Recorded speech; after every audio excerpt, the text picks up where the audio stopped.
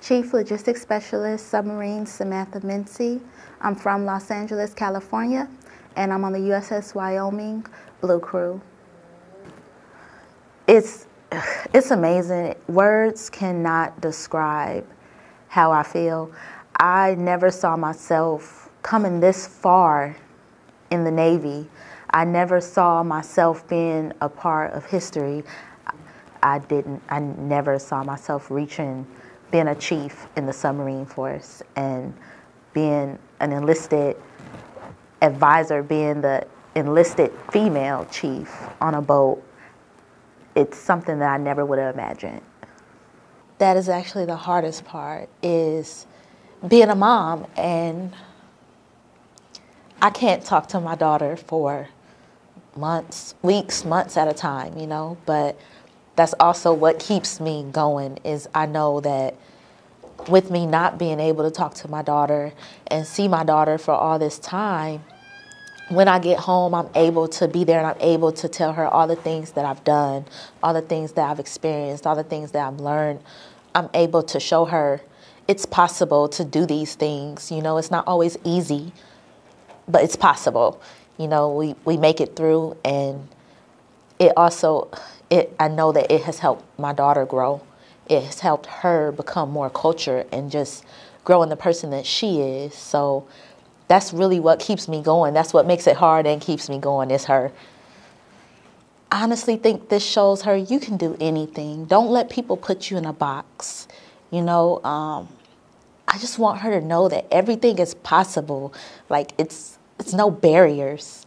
And don't let what people see initially stop you from being able to reach every milestone you push for. You have to reach for it. You have to work. Nothing's going to come easy.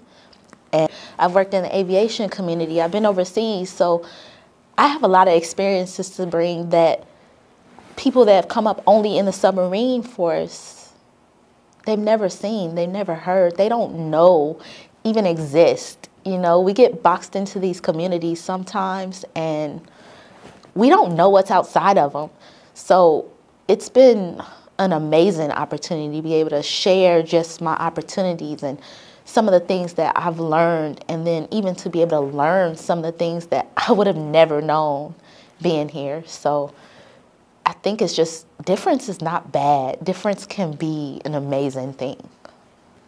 And so when you have a triad that literally is just there, and you could tell they really do want to do the right thing, and it means everything, because here it is, you as a worker bee, you get tired, you get worn down, you get frustrated, but to know that you have a triad that sees that, and they tired and wore down and frustrated with you too, it helps you push, because it's like, okay, we in this together. We really are a team. You tired, I'm tired, but at the end of the day, our goal is to be able to get out and get home successfully, not because we had to emergency pull in or anything like that. It's just, this crew really is amazing. So when we found out we completed the deterrent patrol, we had kind of been given a time estimate, but our XO actually came over the 1MC, and he announced that the Wyoming successfully completed their first deterrent patrol in over 4 years. And you heard it throughout the boat. Everyone, it was just like, you heard cheers and sighs of just relief. And I remember being around actually some of the junior females at the time, and I remember just being like, we did it, and to know that here it is, the Wyoming was in the yards. They came out of the yards. We started getting junior females, and we went out and we completed something that the boat hadn't done in years. Talk about a relief. And then to know, okay, you completed it. We have a few more things to do, and then we're home to our families.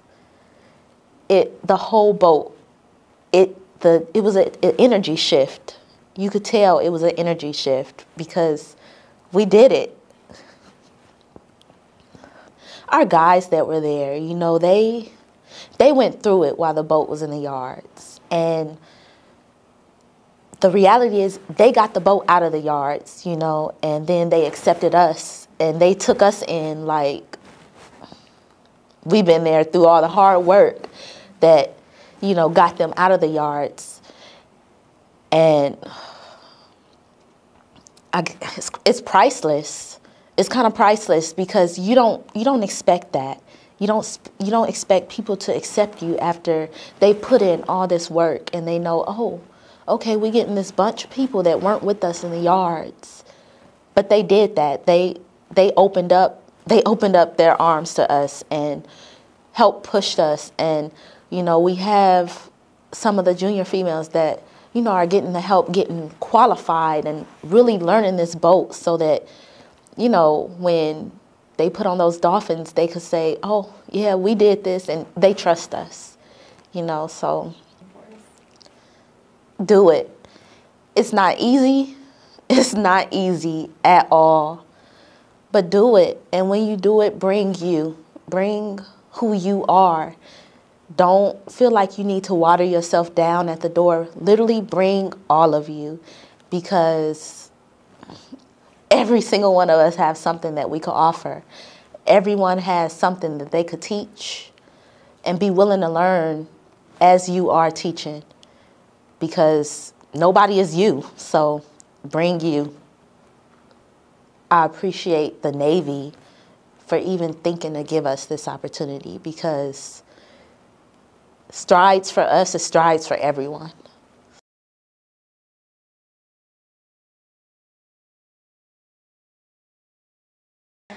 Torpedoman's Mate 3rd Class, Kanaya John from Hamilton, New Jersey, stationed in Kings Bay, Georgia.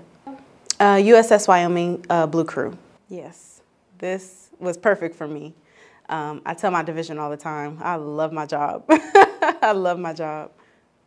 Honestly, like, so the nature of the boat in itself, like my division, like it's close, we're small. It's about 5 or 6 of us.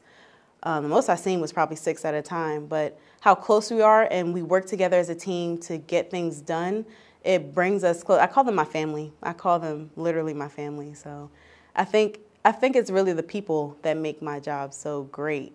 But it's also actually dealing with the torpedoes and learning about it and what it does and what it can do. It just really makes me like, wow, like a kid in a candy store. It almost felt like butterflies. It was exhilarating just to be there and doing what I was doing.